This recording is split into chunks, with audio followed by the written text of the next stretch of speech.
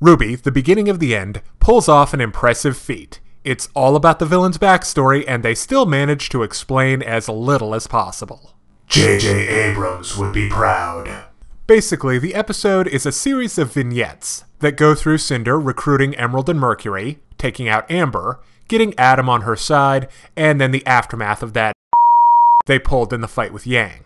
This episode has its solid points, but frankly, the storytelling leaves a lot to be desired. The vignettes are bookended by these black screens with random dialogue snippets. I think this is supposed to convey both meaning and the passage of time, but it's hard to understand and kinda confusing. But there is a fairly significant and interesting thing in there. Cinder seems to be talking to someone or something with power or seniority over her, so she's not working completely on her own. Alright, now on to her henchmen. We get some more details on Emerald's semblance. She was the one who deceived Yang. She can make people see things that aren't there, and she also uses this ability in her street rat thieving life, and to lure Amber into a trap.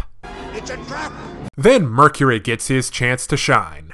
You see, his father was both an assassin and an abusive creep. Also, Mercury has robo-legs.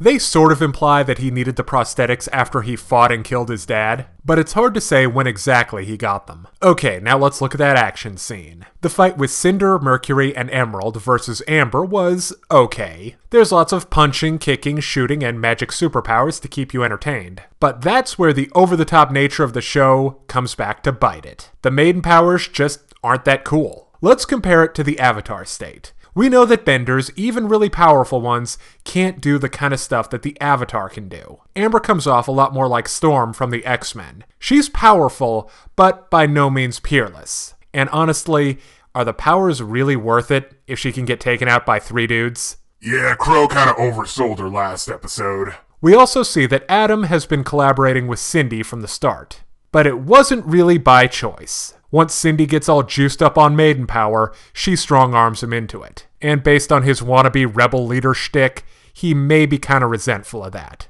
Okay, now it's time to break down the good and the bad in Rwby, the beginning of the end. On the good side, the backstory on Emerald and Mercury was interesting, the fight with the Fall Maiden was cool, and it was good to see Cinder do that bad juju that she do so well. On the other hand, the story was convoluted with all its time jumping. The maiden powers, at least so far, come off as just really powerful and not world-reshapingly awesome, and for every answered question, a new one gets raised. But that's all really background noise, so I give Rwby, the beginning of the end, a 4 out of 5. Now, if you're interested in more reviews of anime, movies, TV shows, comic books, and video games, check out my channel on YouTube at StupidPrivate913, or find my Facebook and Deviantart pages for video updates and more. Thank you for watching.